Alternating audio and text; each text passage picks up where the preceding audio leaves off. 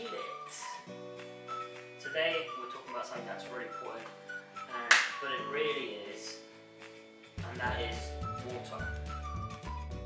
Don't drink tap water. Why? Why, I'll tell you. Why do they put chlorine to tap water? Because they want, chlorine kills bacteria. It's a disinfectant. It's there to kill bacteria. So if you drink water from the tap straight away, it's going to be killing the bacteria in your guts. You don't need to be a scientist. You don't need to make a study to know that. But I'll tell you one thing. The thing is, I'm so sensitive to my crohns is, I always feel it. Like, before, I was fasting for 42 days with water, just from the tap. And I finished my fast and I was so confused, like, because I remember afterwards, stuff wasn't the best for me, you know? And I was confused. I thought fasting was it. Fasting is really good.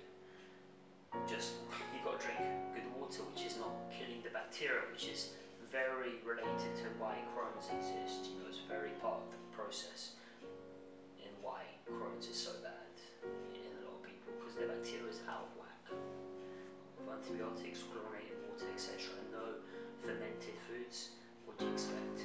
So, I mean, why do I say this? I went out a couple of nights ago. I've done this a few times already.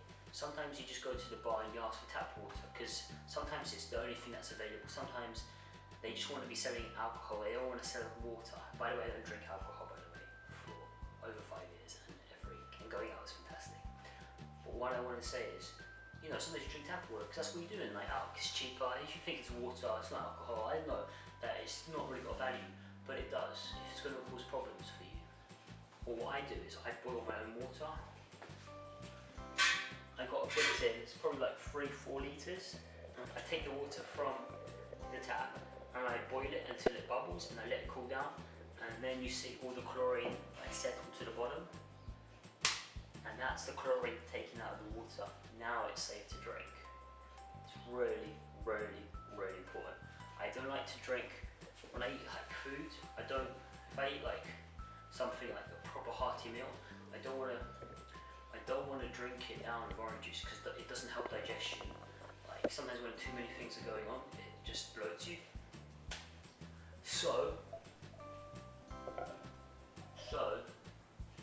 I usually just drink water. So that's why it's so important. Because if you're part of a healthy lifestyle, if you're trying to do a healthy lifestyle, drinking water is really important. Okay. So, just wanted to say, I've gone out a few times, and then like the next day, I have really bad pains. I'm like, wow, I thought I was on the roll, like for a few weeks, for a few months. What? The squeezing comes back. I hate that part. But now, today, yesterday's been fine.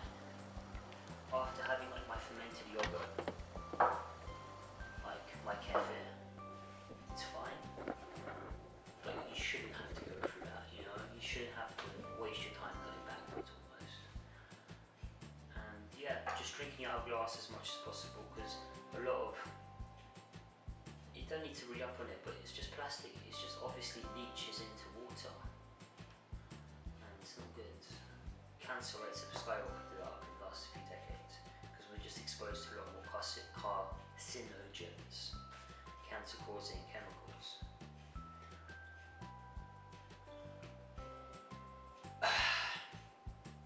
Also, cold water. People love cold water in westernized countries. People live by cold water.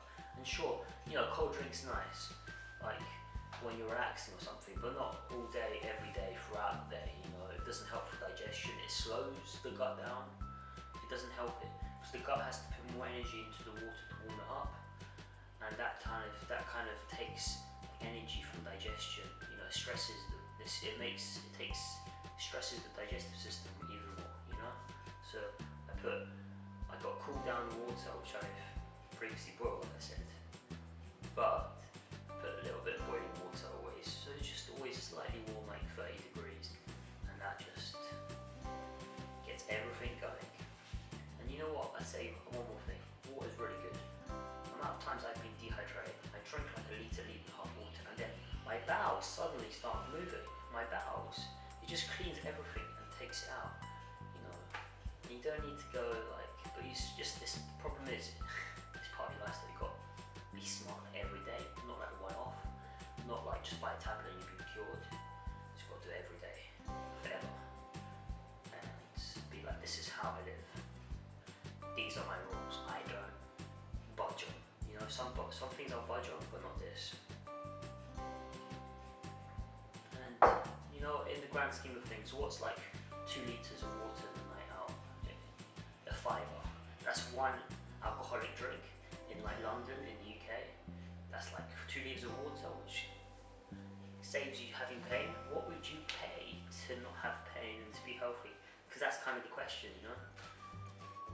And a fiver just for 2 litres of water, stay hydrated, stay pumping, stay pain free, Crohn's free, chronic illness free. That's what it's about. But we gotta be smart about it, you know. When they give us chlorinated water, we'll be like, no, it's that chlorinated water, I don't want it, you know. Number 2, deep sleep. Number 1,